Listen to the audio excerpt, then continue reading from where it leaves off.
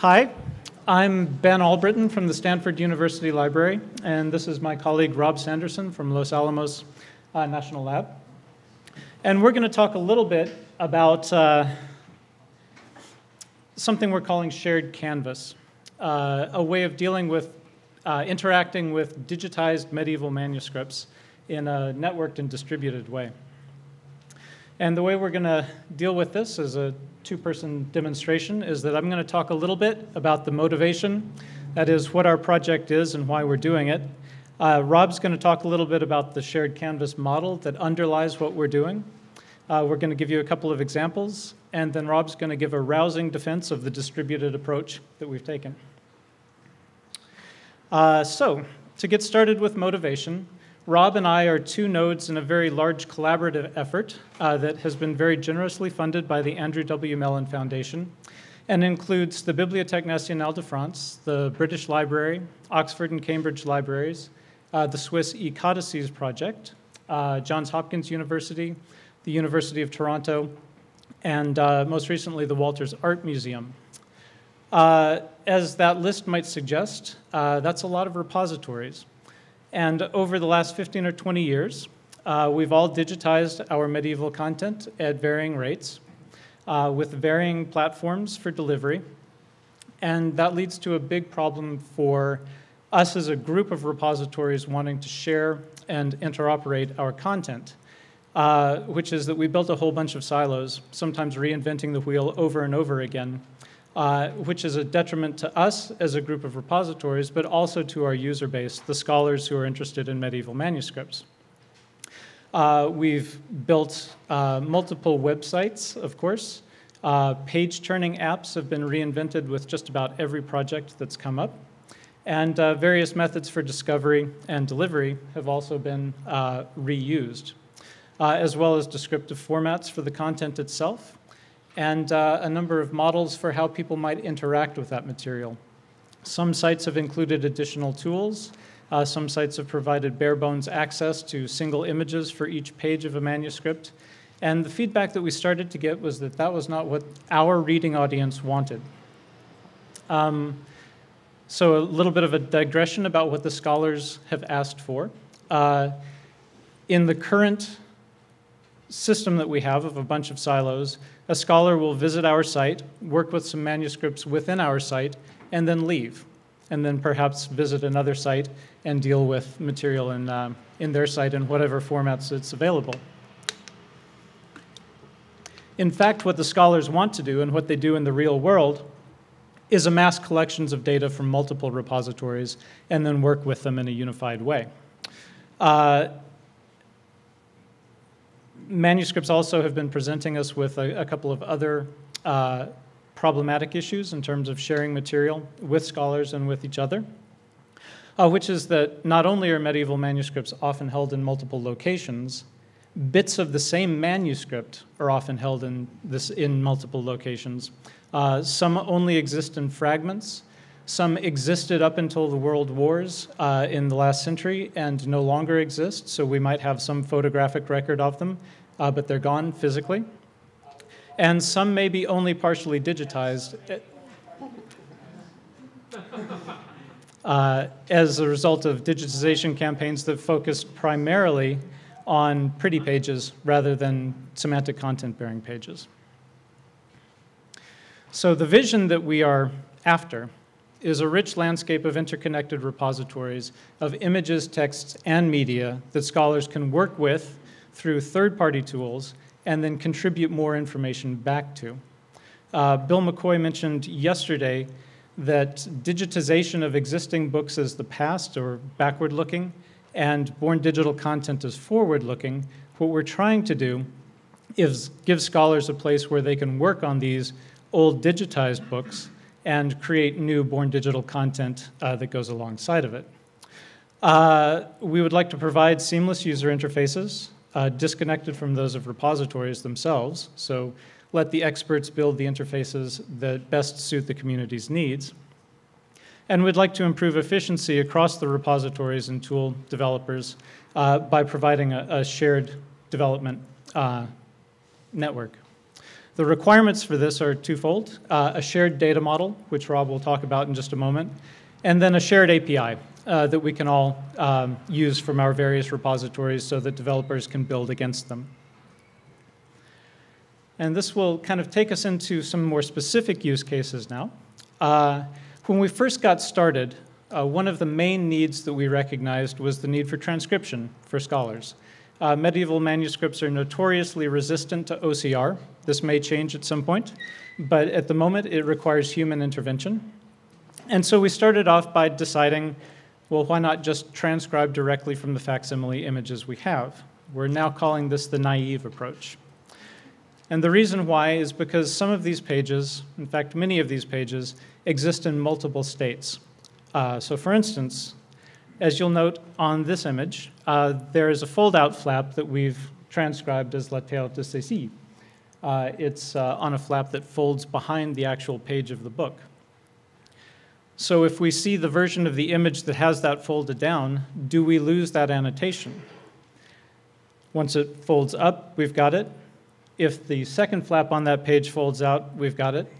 But what happens if we see the back of that page then, where that same bit of semantic content is there, folded upside down? Well, that led us to the conclusion that you can't simply transcribe from the image, but you need to transcribe the idea or attach your transcription to the idea of the thing that underlies that image, the physical object. Similarly, in dealing with annotations, we approached this initially thinking scholars want to attach their particular annotations to a page.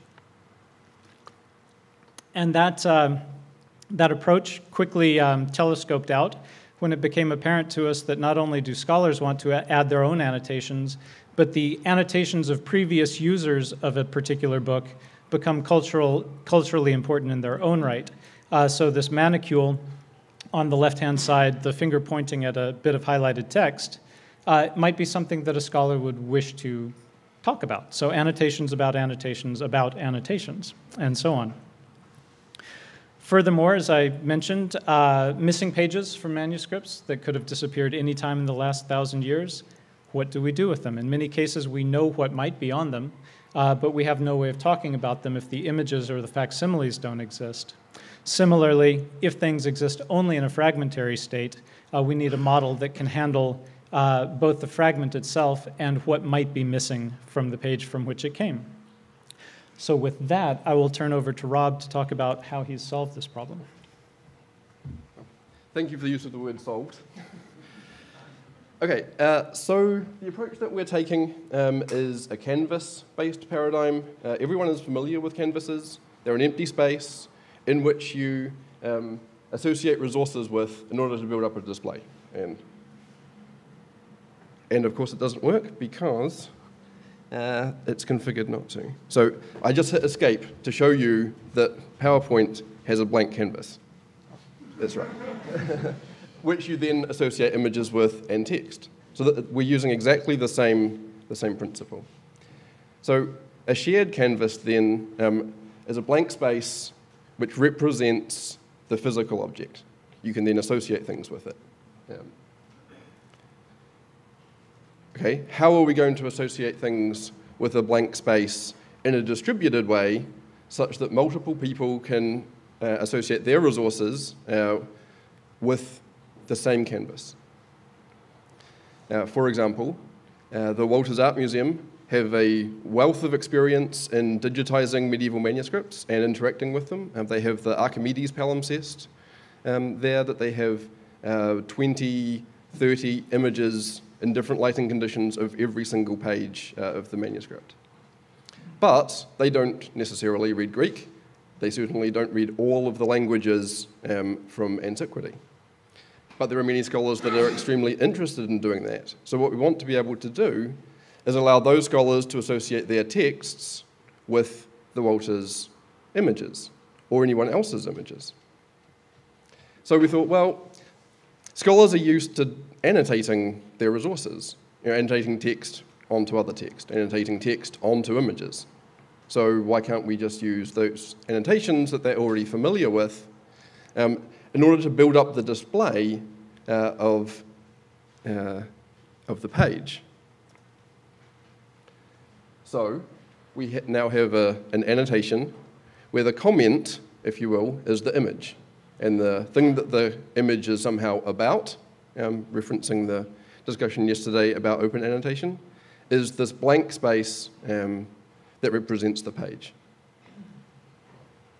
We can then do the same for text to associate the text of the page with the part of the canvas that represents the part of the page where that text appears. In computer science, the way to solve everything is with indirection. Essentially, that's what we're doing. So we use the open annotation collaboration data model to do this, which I talked about at a high level yesterday. The great thing about talking about the same project twice is that I now get to respond to some of the tweets. So OAC has a top-down model where we analyzed all of the use cases that we could possibly come up with and built the simplest model possible that would accommodate 95% of them. Now we're doing a bottom-up approach in order to validate that. So we think that we have the best of both worlds there. So by annotation then, we mean both scholarly commentary about manuscripts, as well as painting the resources onto the blank shared canvases in order to build up the facsimiles of those resources. Here are the skittles that I promised you. The yellow node is an annotation, it's the document. The blue node is the body or comment of the annotation, and the red node is the target, the resource that the body is about. This is the simplest open annotation model. The most complex one isn't significantly harder. It only has information about locations within resources, so part of the target or part of the body. So to walk through how this might work for some of the simpler use cases, what about if there's multiple images? Well, we can have a choice of either a black and white image or a color image. In the Walters case, they have a choice of the image in red with light, the image in blue light, the image in raking light, the image, et cetera, et cetera, et cetera, et cetera, et cetera. So this is obviously an important one for them. We can then have as many text annotations as we want, associated at whatever granularity is desired or possible with the appropriate part of the canvas in order to build up the layout. So before all of you great UI, UX people jump up and down and say, oh my God, that's hideously ugly. The only thing that is pretty about that is the image and it's not yours. We agree. We completely agree that this is a proof of concept implementation at sharedcanvas.org. It works, it's not pretty. And so when Ben said we want the experts to build it, he was looking at you. So we have here the text overlaid over top of the text, the image underneath, non-rectangular comments. So the expanded comment is about the King of England, who's highlighted in blue. And the choice of image between color and black and white. Equally, in this digital world, we can do a lot of facsimiles with digital resources in ways that we couldn't do if all we had was a print book. So, for example, this is a book, a leaf from a book, because it's a fly leaf, one of the opening pages before the actual content of a book in the Cambridge University Library. And it obviously has music as well as text. So wouldn't it be great to have a rendition of the music associated with the part of the canvas which represents the page that has the music in it? We can do that using a different type of annotation, an audio annotation, where the audio is the resource which is then painted onto the canvas. This particular manuscript is also really important from the physical distribution and loss of pages. So we know from information associated with this that there was at least 600 folios in this manuscript. So it would have been this big. However, this is one of the only pages that remains, not through careful preservation, but because it was bound as a protective cover over top of another book. So if there are other manuscripts in the world which also were similarly protected from, with pages from this original manuscript, the only way that we can reconstruct that is digitally. So the distributed paradigm is really the only way to go in this case. And again, here's the proof of concept implementation. You click on the play button and it plays the associated performance of that music. Working at a national security lab, hi, ACLU person, you're probably interested, well, what do the government spooks really want with all of that data? No, we don't want the data. We are not storing any information about medieval manuscripts. We use a publish-subscribe method. You push the data, your annotation to somewhere using some protocol, and they put it on the web for you. That's the only requirement. So that could be blog posts on GData. It could be in Twitter if your annotation was really short. It could be in Dropbox. It could be anywhere you want. So we don't specify how you push it to the web. We don't specify how other services get it, but it's on the web, and get it they will. And of course, we don't specify what they do with it and how other people interact with it. But that's the model that we are espousing. So we hope that this will then engender more services for those blue guys, where they will add value, preservation, better linking, et cetera, et cetera.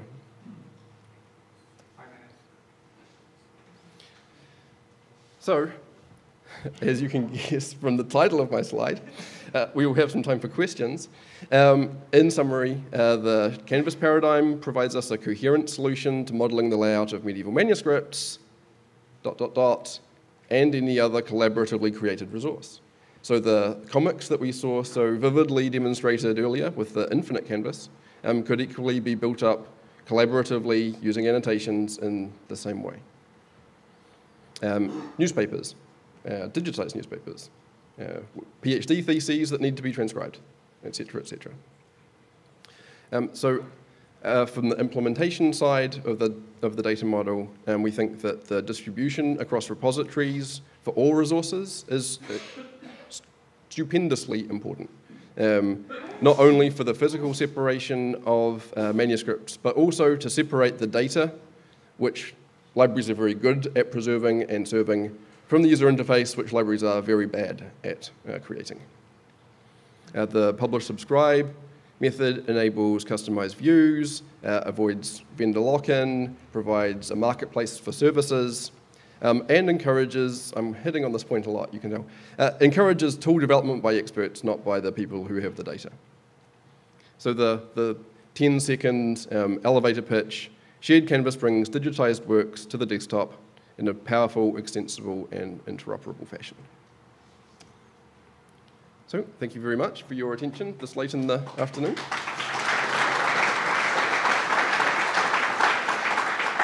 I guess we have time for 2 questions. Sure, at the back. Are the stacks published? Sort of. Yes, they have been published about. We don't have a formal specification document. So the open annotation specifications are definitely published, and we're working with NISO as yesterday to standardize them. This is a thin layer over top of open annotation and the OAI, object reuse and exchange, method of aggregating resources together. You can find the initial documentation at sharedcanvas.org. There's a white paper that describes it, yep. And more will follow. Yep. The best resource at the moment is probably the seminar that we gave at the British Library, the slides of which are in the site and on SlideShare if you want to search for them. Are you working on something similar for three-dimensional objects? We would like to. So we've had interest from the Courtauld Institute in London. They have a bunch of Gothic ivories, which are sort of triptychs that you can fold out to see the different panels. And they want to use something similar to this in order to increase the interactivity so that people aren't just looking at, well, here's a photograph of the all the panels closed, here's a photograph of that one open, here's a photograph of that one open. The issue, of course, is 3 dimensions. Yes, there's WebGL. We are not experts in WebGL. We'd be very interested in working with people who are to try and explore what possibilities there would be to do something like this for 3-dimensional objects. Do we have time for one more? No. Is there a yes/no question? No. Okay. Thank you very much.